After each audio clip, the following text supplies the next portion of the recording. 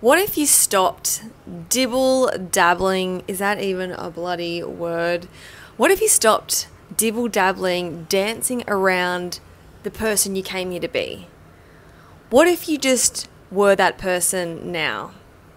What if you stopped waiting and you just chose to embody the version of you that already has the thing, that's already done it, that is it right now?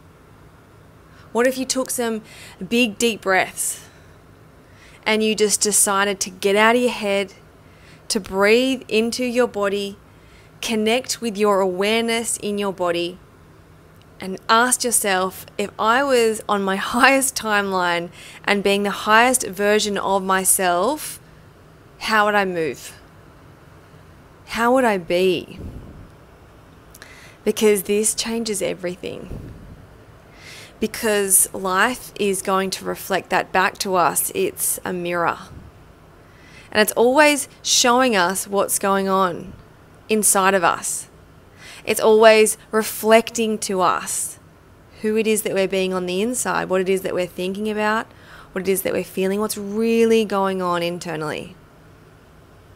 And so we have the opportunity to take some big, deep breaths, remind ourselves who we really are. Because you are a sensational, impeccable, amazing, wonderful human being. And you came here to live a big, beautiful, audacious, simple, relaxed, opportunity-filled, love-filled, relationship-filled life. But it's up to you whether you fully step into that, and you can do that by acting as if it's already done. Act as if it's already done. Feel the feelings of it already being done. Make yourself use your imagination, this powerful, incredible tool that we all have available to us, that we all just kind of forget, or we aren't really told about it, are we? But I'm here telling you about it now. That your imagination is your weapon. It is your magic wand. It is your magic trick. You can use it anytime you like. And a powerful time to use your imagination is when you are about to drift to sleep. When you are about to put your head on the pillow, and as you put your head on the pillow, you just start to imagine and feel what it's like to be the version of you that already has the things that you want. The version of you that's already living the life that you want. Now, you might be close to that. You might be living a wonderful life. Doesn't mean you can't crank up your imagination in your favor. You might find that you're living a life right now that just feels so far from your dream life. And that's okay. Use your imagination as you're falling asleep, as your head is hitting that pillow, as you are putting your head down and you're closing your eyes. Send yourself, make yourself, force yourself to control your mind and start to feel and think as if that thing that you want is already done.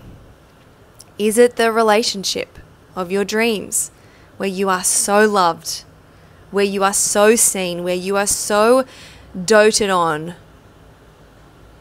where you are so reminded of how beautiful and brilliant you are? Is it relationships with your family or with your friends or with your work colleagues? Is it the car? Is it a house? Is it all of the above because you know you get to have it? But it's up to you to activate your imagination, your internal world, because your internal world doesn't know the difference between what's happening within you when you're just imagining and what's really happening in your day to day. You can trick it. You can hack your system. It's there for you to create the life that you want to create in your imagination, in your feelings as you imagine, as you believe within you, because a belief is a thought that you keep thinking. So if you choose to think certain thoughts about your life already it's already done, already being in a certain way, then so it is. Don't mistake your imagination for nothing. It's everything. It's up to you to activate it. And a powerful time is when you're falling asleep, because it's when you are in between worlds.